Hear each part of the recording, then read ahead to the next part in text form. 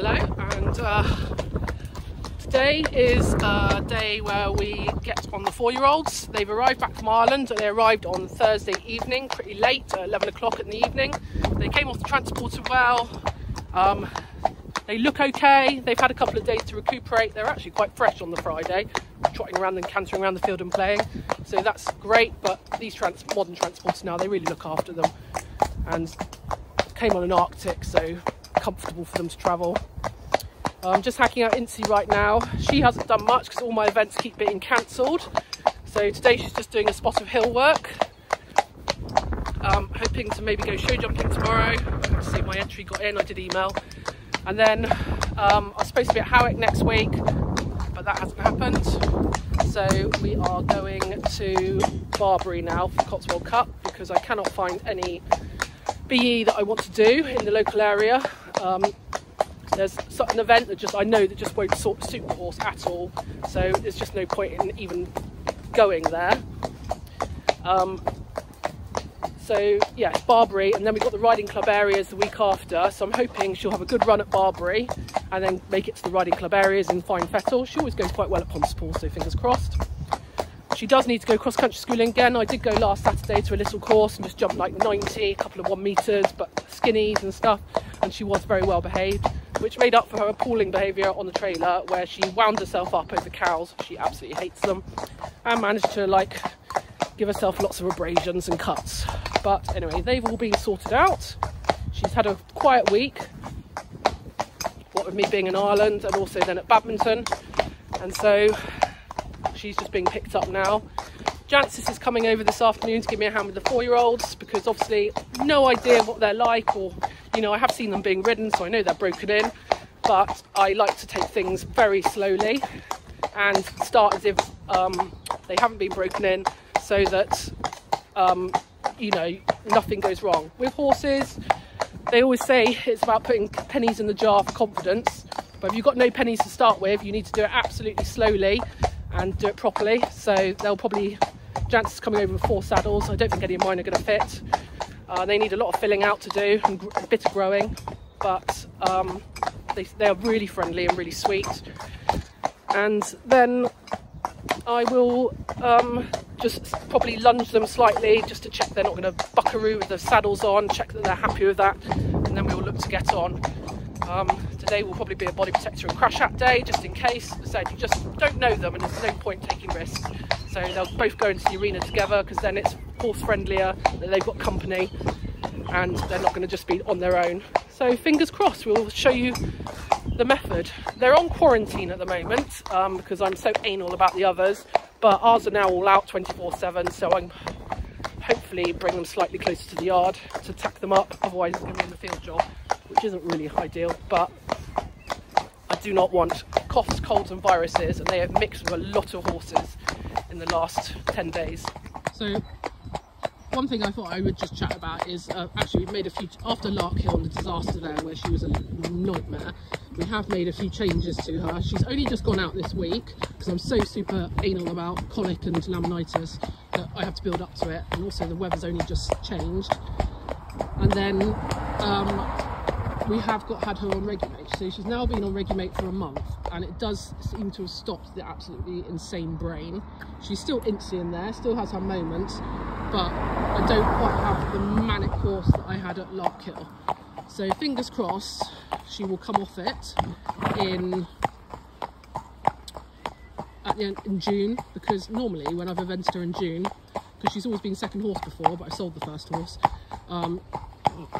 due to my health, so she's now first horse and never evented that early, so fingers crossed she can come off in June, because I don't really like keeping them on it 24/7 throughout the whole year, though I appreciate some horses do actually need it, but that's just my preference. She's pretty happy, and my biggest worry at the moment is the Shetland, who has been created a Shetland proof paddock because she's an escape artist, and just need to make sure she stays in a good shape because again I'm paranoid about laminitis. Just it's something you can prevent, and so I make every effort to make sure I'm preventing it. So pony number 1, yeah, tried a couple of saddles on.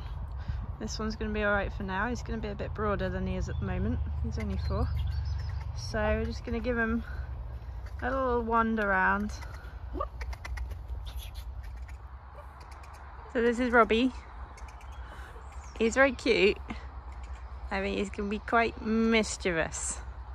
He's a bit of a chewer, and he's got that kind of naughty little glint in his eye, haven't you? But he's quite cute. And then this is Odie. Oh, Odie is just doing a bit of block training. Don't know how they were got on an island. Might have just been a leg up. So got to teach them about the mounting block. Otherwise it's going to be a bit of a shock. I don't know if he's ever lunge diver, so we're just going to give him a quick little spin just to check he's not going to explode with the saddle on, and then hop up literally just for a very quiet little amble. These two are not going to be worked yet. They both need just to let down and get condition on. Let's go. Oh, I don't have a clue, do you? We don't think he's ever lunched. A bit clueless. I think they just get on, don't they? Yeah, I think so. You might just have to do the same. So here we go. This is how we train them to be good at the block. It's just bribery. Give them some treats. Get them used to it. Patting. Leaning over. I mean, these guys are broken. They've been ridden away, so we're not anticipating problems, but want to avoid an issue. Here we go, first try. Whoop. Good boy. Good boy.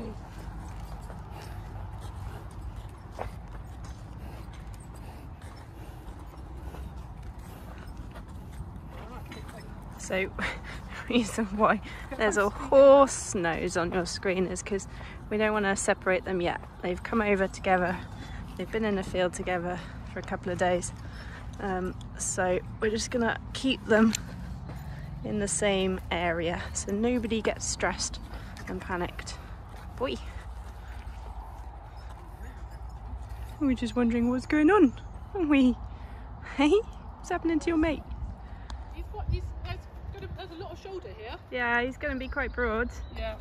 Well, I don't feel like Oldie I used to feel quite big on, but actually yeah, I don't feel. You'll be alright on him. He's gonna come up a bit as well. Gonna be broad enough. This is all good.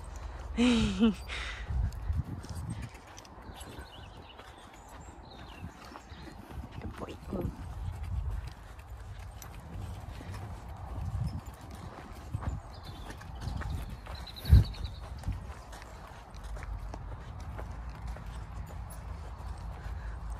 Good boy. Nice horse. Very pleased with this one. I am pleased. Thing is, at the sails you can't sit on them, so. I didn't realise my reins were in the front. Oh! Well, that's what I thought. That's what I tried to buy. I didn't feel big on him either. He's a lot broader. He'll be an Incy saddle soon.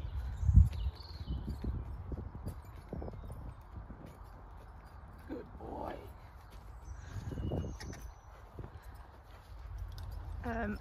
I don't know, Lucy might have said earlier, but ride them now just very quietly, just so we know we've got them before they get a bit too well again on the grass and in a new place. Very good boy.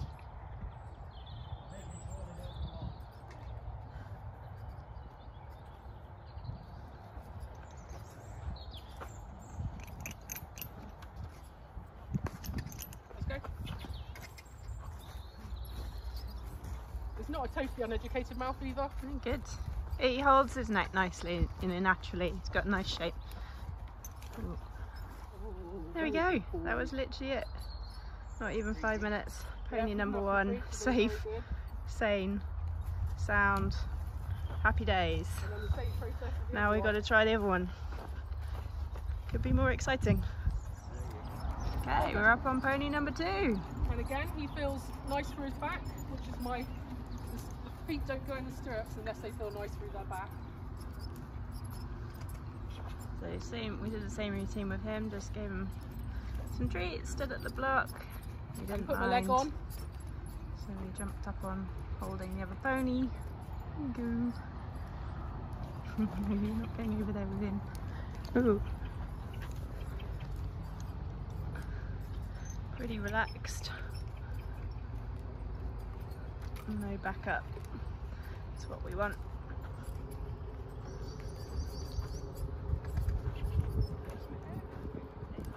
Looks like a cat on, doesn't it?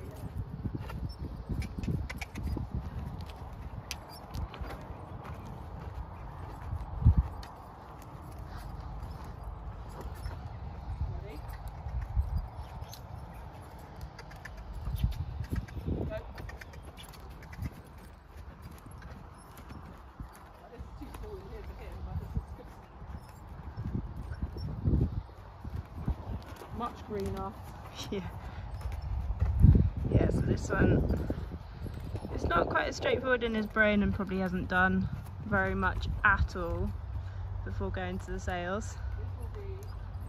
And he's a bit more wibbly wobbly. So we knew this was the longer term one. So yeah, he's much greener in his contact and how he goes, but they did say he'd just been sort of broken before the sales. Yeah.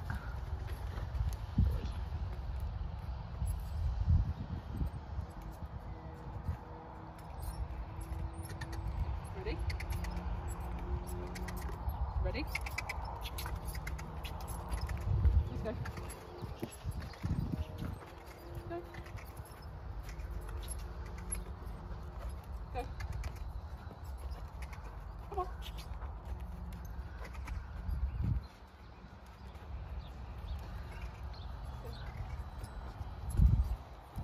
This one will have quite a lot of groundwork. Long lining, lunging. Doesn't really know the cues yet. But he'll get to know.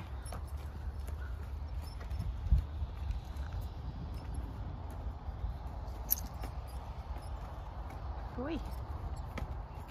So there we go. He did even less time than this guy just because he's so weak. He needs a lot of time. This is going to be until this is going to take until it's 6. Yeah, he's going to be a big horse. He's going to be a tall horse. He's got a lot of broadening to do, but worth it. We know he's got the raw ability, so hopefully be worth it. Yeah. Boys, very good, very successful. And we don't freak out when we get off. That's good too. Good boy. So that's it. We've ridden them both. Excellent. Good job. Wow. I've survived, so it's always good to survive, and also that I haven't tried to be killed by the horses I've just spent a lot of money on. So that is good as well. Just never know this kind of stuff, do you? Anyway, I'm grateful for Jancis for her help, because it's the kind of thing you can't do by yourself.